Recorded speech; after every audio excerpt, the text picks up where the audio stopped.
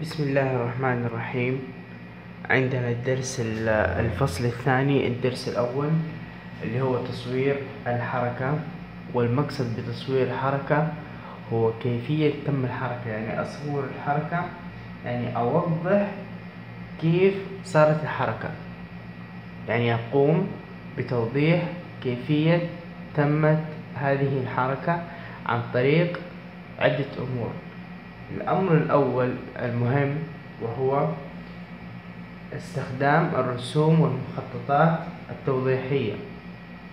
2 الرسوم البيانية. 3 المعادلات الرياضية. هذه الثلاثة حتعطيني فوائد. هذه الثلاثة اللي هي الرسوم والمخططات التوضيحية والرسوم البيانية والمعادلات الرياضية، هذه المفاهيم تساعد على تحديد سرعة الجسم. هذه الفائدة الأولى. الفائدة الأولى في تصوير الحركة إنه تعطيني تحديد على سرعة الجسم وإلى أي بعد يتحرك، وما إذا كانت سرعة الجسم تتزايد أو تتناقص.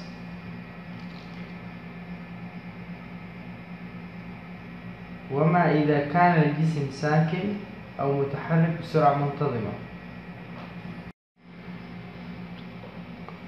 أو متحركا بسرعة منتظمة. متحرك بسرعة منتظمة يعني كل ثانية يزيد 5 متر، ثانية 5 متر، الثانية الثالثة 5 متر. هذه سرعة منتظمة، إنه لا يزيد ولا ينقص، ثابت في اتجاه وفي مكان معين. بعدين إن إدراك الحركة أمر غريزي. غريزي يعني أي حركة تحصل لك حتنتبه له على طول، حتطول فيه على طول. فإنك تنتبه غريزيا يعني تلقائيا إلى الأجسام المتحركة أكثر مما تنتبه إلى الأجسام الساكنة. يعني أنت جالس في غرفة حالك، أي شيء يطيح حتنتبه له، حتقول له حتقول جنبي. طيب، الحركة معناها إظهار الشيء بشكل عام.